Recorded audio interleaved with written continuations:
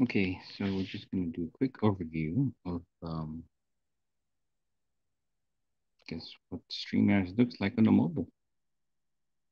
As you can see in the right side, I'm just going to navigate through some of the menus. So once you have your guests and your host inside, you can invite more guests, which can be seen here, and then click the invite the guest button.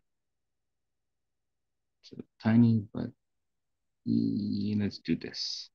Let's make sure that the person on the or the guest PC is solo. So to get that, you kind of push the solo button on the person you want to solo and select solo. So now the guest PC solo is now able to see what the mobile phone looks like. Now remember, in order to achieve the screen sharing the phone, you need third-party tools to be able to see that. So I'm screen sharing the phone to just show people how StreamYard tools look like. So in the bottom part here, it says more. There's other options that you can change layout. So you can do the layout so, and then select different layouts that is possible on the phone. We'll just go through them. We don't have a screen sharing option, which is this.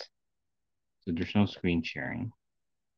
Again, the screen sharing is only available on PC. This is both the screen sharing and layout button. And this is for this layout is the guest layout, I believe. The guest will push to the right, and you can see that in the stream live actually. You can't tell on it what's being displayed on production, but because it's a little too tiny. Um, this is both the layout for uh, guest and host.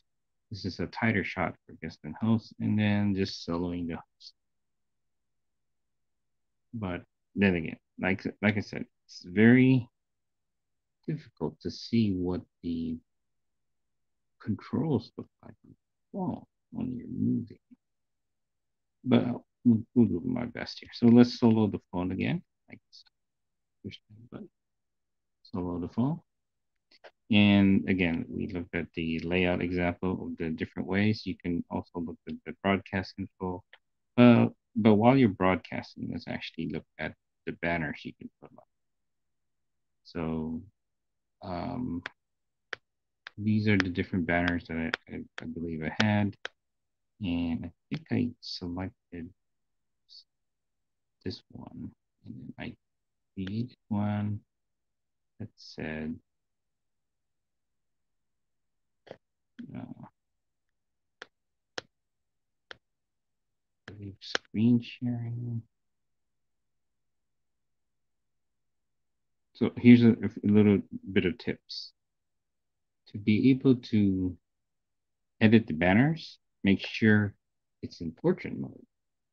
So for example, if I wanted to edit this and select the edit button, I just add live.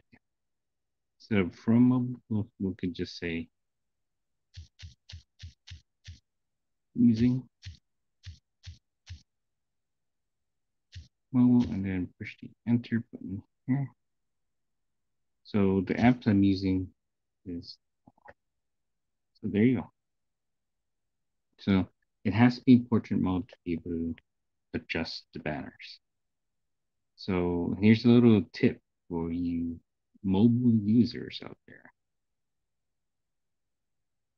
If a host is on mobile, do not leave the dashboard or you'll be removed from the broadcast.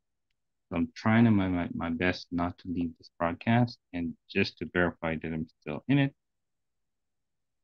and actually remove the solo layout. And as you can see, I'm still there.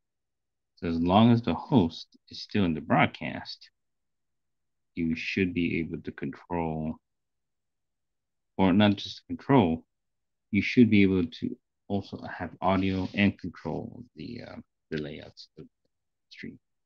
So this right now we're just going through the banners like so. Um, so again, you have to place it in portrait mode.